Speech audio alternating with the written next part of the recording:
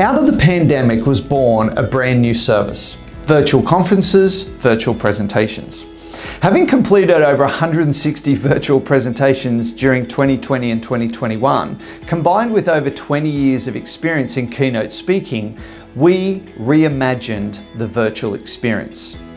Now, even though we've gone back to face-to-face conferences, what we're finding is that clients are still booking virtual presentations.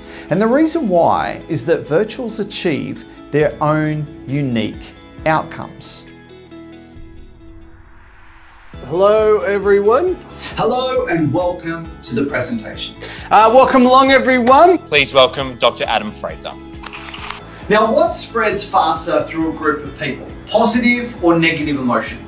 Negative. That's positive, you pessimists, come on!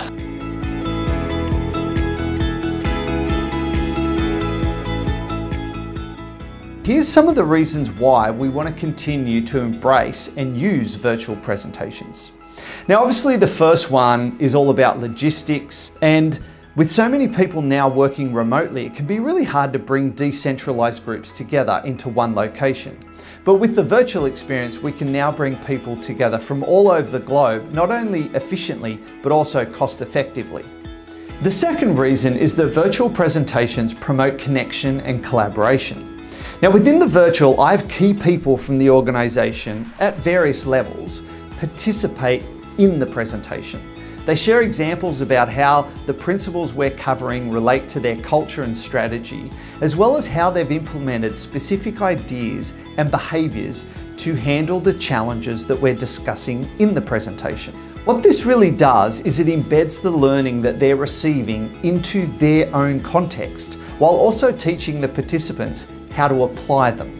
And this makes the virtual an engaging and visceral experience.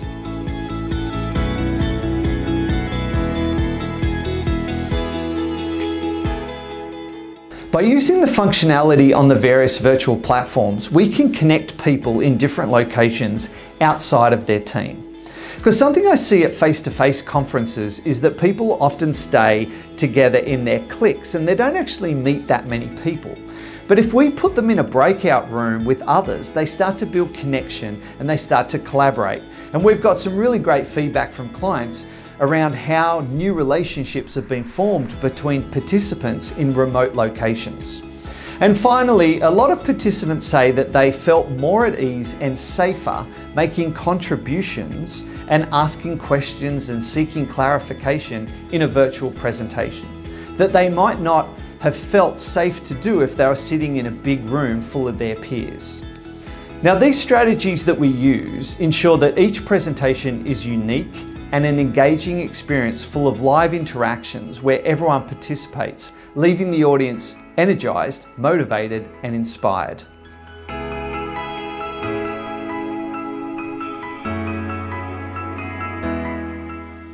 So here's what I want you to do. I want you to write down the negative thoughts and feelings you have that hold you back from achieving your potential.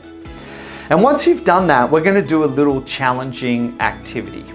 Because in a moment, you're going to be put in a breakout room with one other person.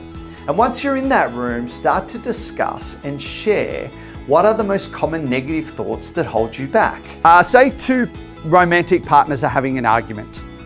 I've had some experience in this area, and usually it's one partner saying to the other, "You do this, it drives me crazy, stop doing it, do this instead."